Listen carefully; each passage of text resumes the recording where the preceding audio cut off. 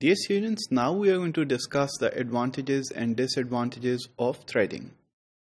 Threading or fold recognition, as it is also known as, is a process by which you can predict the tertiary structures of proteins by looking at the sequence of a protein and comparing it with a template.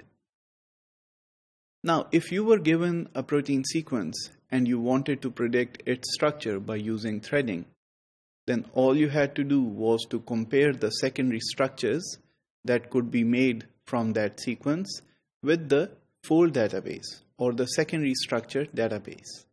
And thereby you would arrive at the possibilities or the best matches for the secondary structures which could be threaded onto the sequence that you want to fold.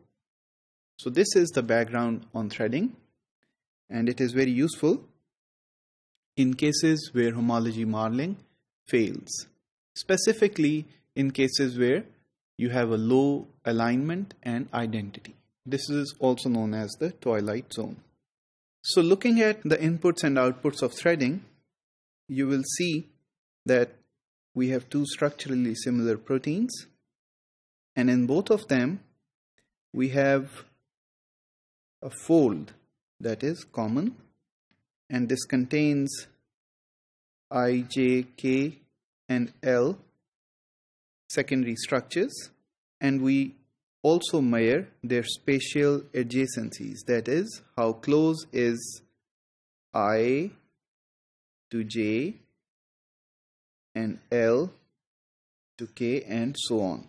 So the spatial adjacencies, they describe the interactions between these secondary structures, and then if given a sequence like that for which you don't know the structure, then you can compare portions of the structure to the secondary structures and declare this portion to be taking up this specific structure.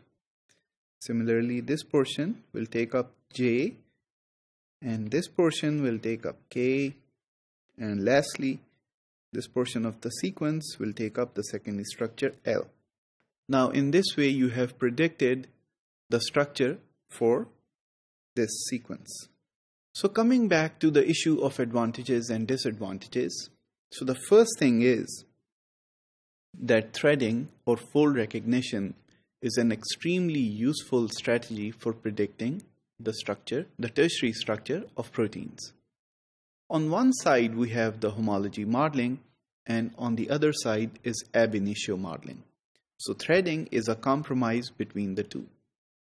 In case of homology modeling, we are relying heavily on the template, while in ab initio, we are relying on energy minimization, which does not have anything to do with the template.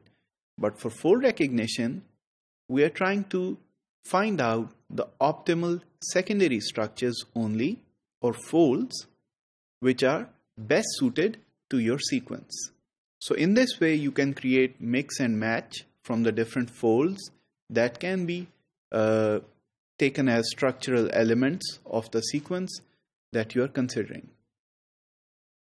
So as I just mentioned, for the twilight zone, in the alignment versus identity graph, if there is low alignment and low identity, you can consider that to be the twilight zone. So in this twilight zone, you only have two options. You cannot use homology modeling, of course. So the two options that you have is fold recognition or threading versus ab initio. So from these two, of course, threading is the simpler one and is more accurate as well.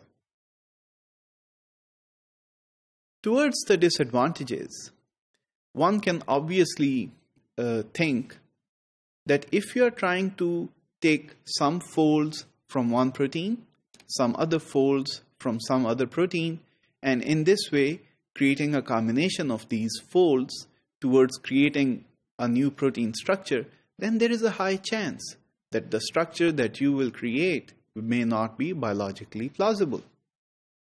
So the validation of the structures that are output from threading or fold recognition is essential. The result of such a shortcoming is that fewer than 30% of the predicted structures have homologs. So therefore, you end up creating such structures by using fold recognition which do not have homologs in the PDB.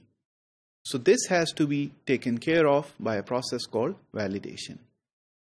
So this is the major disadvantage of fold recognition.